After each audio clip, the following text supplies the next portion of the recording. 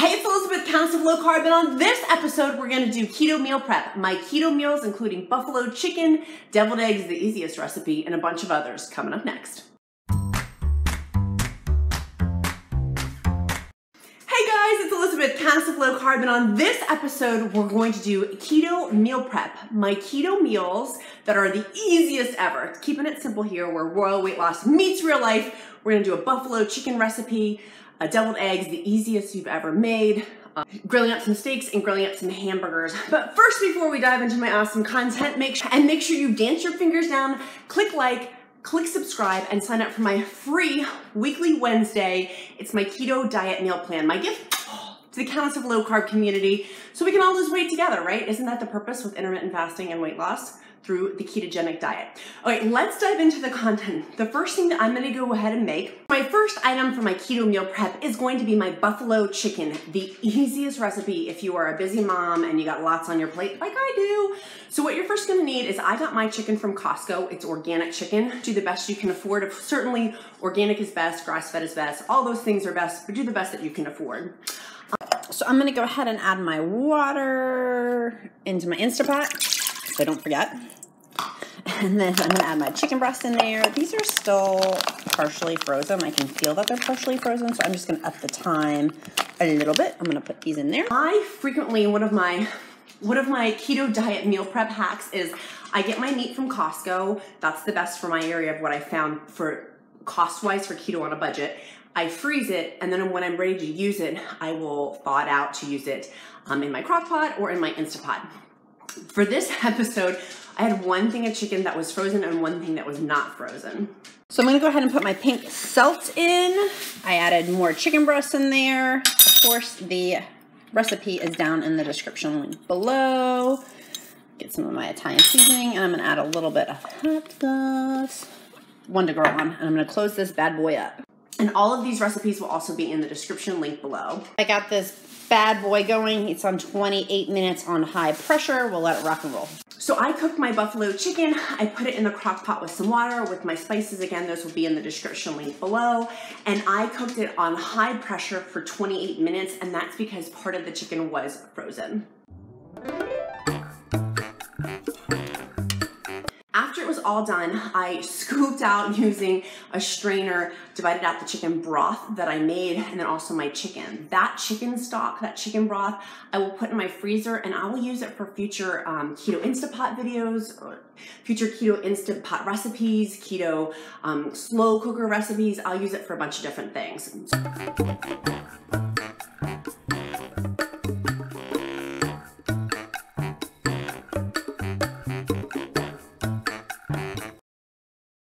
Tell you one thing. Are you registered for my Wednesday, June 19th fasting workshop? It's online and it's free, but there's limited quantities. Go register down in the description link below. Now back to the content.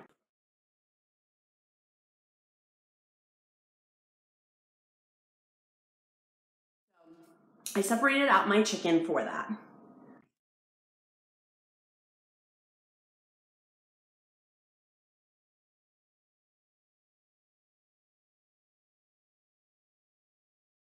I mix into it my hot sauce. Just make sure your hot sauce does not have sugar added. Super important. You can use mayonnaise. I love Duke's, but there is soybean oil in that. I've talked about this pretty much on every single video I've done. We know that Primal Mayonnaise is the best, or making your own is the best, or Chosen Foods. I will put those all in the description link below because they're made out of avocado oil and not out of soybean oil. Soybean oil can be inflammatory and cannot be super good for you. I just like the taste of Duke's because there's no sugar added. If you get something like Hellmann's, they have soybean oil, which is inflammatory, and sugar, which is also inflammatory too. Get your kids involved in helping with meal prep. They will learn vital skills. Isn't that right, bud? Yeah. You're a very good scooper. Spicy? Or we make it just right? Spicy. It looks spicy to me. That looks delicious. I also mixed into their cream cheese. I got that cream cheese from Aldi, by the way. Those tubs, like the bricks at Aldi where I shop, are 89 cents. The tubs are like $1.29 or something like that. This is such a keto on the budget type of meal. Cheap keto, and it does not have to be expensive for your keto meal prep. parsley. So for mine, I put on 2 cups of spinach, a little bit of oil. I'm going to scoop this on top, and we're going to get the portions. And you can go ahead and put some apple cider vinegar on there too as a great salad dressing. So then we mixed all of those ingredients together. My little boy got to be actively involved. And then I put mine over a delicious bed of 2 cups of spinach. You can use 2 cups of romaine. Because of the potassium in spinach, it actually has more potassium in spinach than a banana, which I say in every video, but now you know for Jeopardy trivia that you can get your potassium through eating spinach. I love having spinach now. I used to hate it. It's now one of actually my favorite things. You put a little bit of apple cider vinegar and some olive oil or hemp seed oil or some sort of other oil that's not canola oil or vegetable oil. Those are no-nos for keto, but other types of oils to get your high fat, moderate protein, low carb in. And that is an easy meal that you can make wrapped in a romaine lettuce. You can use it for leftovers. You can put it in like omelets. You can do a lot with this extra leftover chicken besides just having the buffalo chicken with it.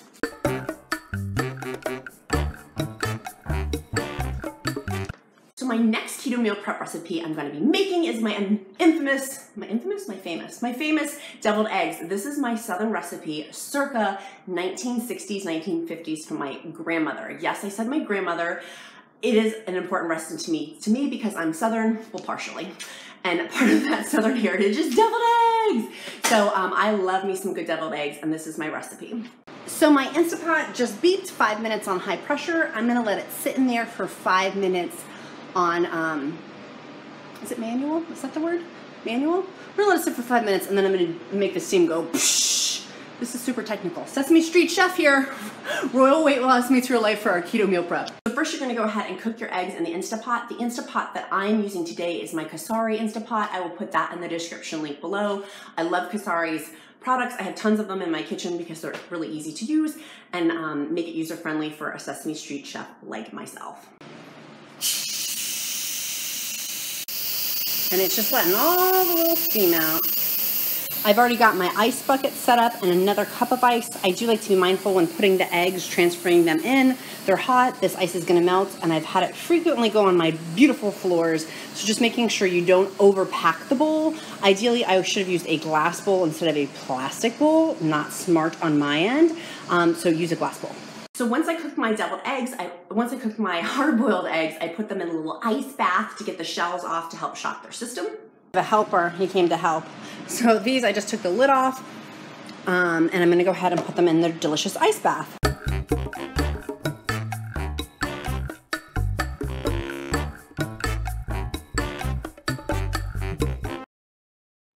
Then I peeled the eggs and put the whole peeling separated and put the whole eggs. I dip those in water just to make sure the shells are off of them. So now that these have been in their egg baths, I'm simply gonna go ahead and start cracking them and getting them cleaned up.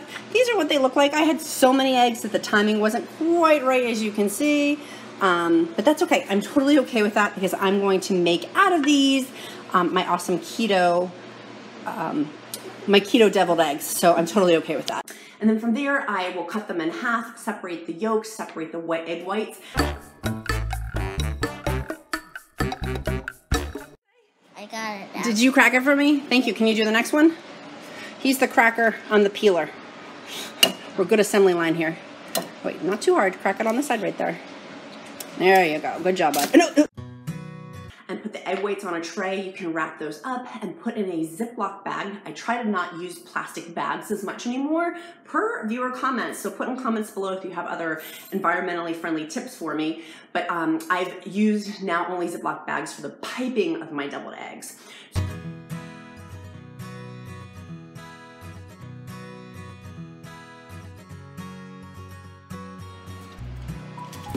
Yeah. It's an egg extravaganza. I'm about partially way through getting these done. Now encouraged a helper to come clean up my disgusting eggshells. So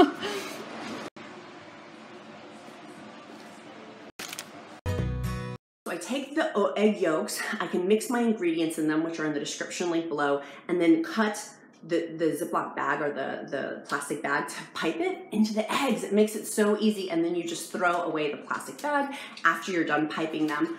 Up in here, I do have a piper, a professional piper, but like, you gotta clean it. It's messy. With a 3-year-old, he's licking his fingers, and I'm trying not to let him put his fingers in the egg yolks. So it was just easier on this round to use a plastic bag to pipe the deviled eggs with.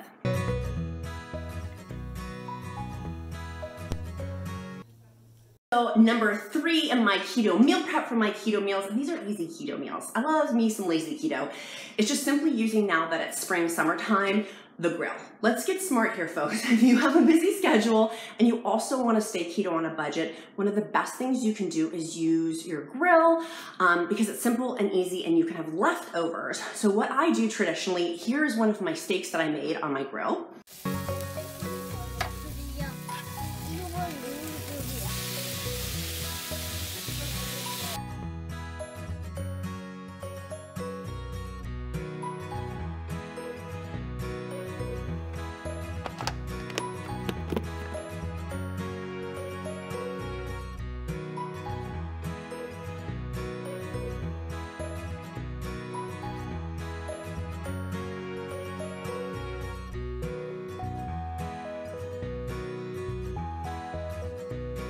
You can use for keto meal prep, cooking steaks, make those portions, and then have that the next day for your keto lunch, or make it for your keto dinner the next day, having leftovers. That's pretty much what I do with all of my keto meal prep meals. To make it simple, is I will cook extra and then swing that to the next day's meal and just have leftovers. We're gonna flip these beauties.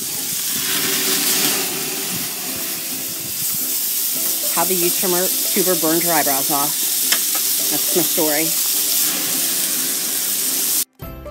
So the next thing I cooked, number 4 for my keto meal prep, is hamburgers. You can buy in bulk beef. I would suggest getting the higher fat content, like an 80% beef, as opposed to like the 90% lean. Get your high fats from your meat.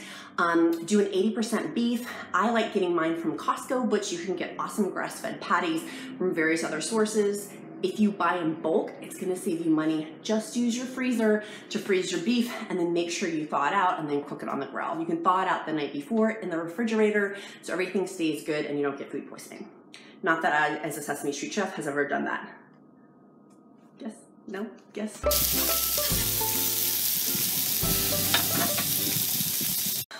Number 5 is, so I cooked steaks before. You can do ribeyes or New York strips are another great keto meal that you can have that's super, super easy. Literally just having your steak on the grill.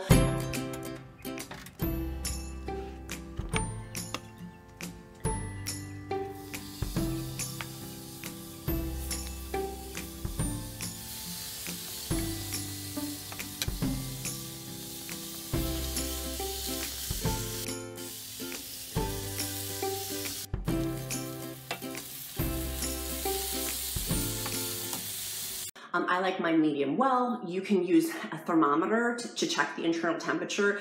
I can tell now just pushing my tongs on it how much when I push it, if it's cooked well, like the way I want it to be cooked.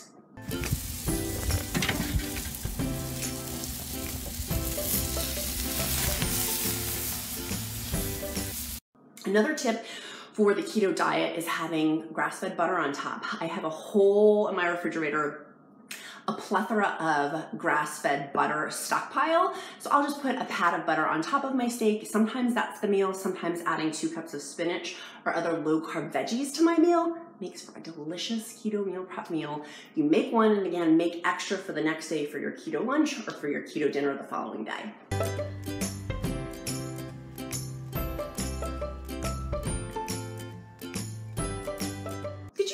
Helpful, make sure you dance your fingers down and click like. That's so other people know that this video is of value. Make sure you click subscribe to see all things keto, all things intermittent fasting, and make sure you sign up for my free weekly Wednesday weight loss email where I give you my keto diet meal plan for free. Can you handle it? I can barely contain my excitement. Anyways, I can't wait to make these meals and make it a powerful day. Bye guys.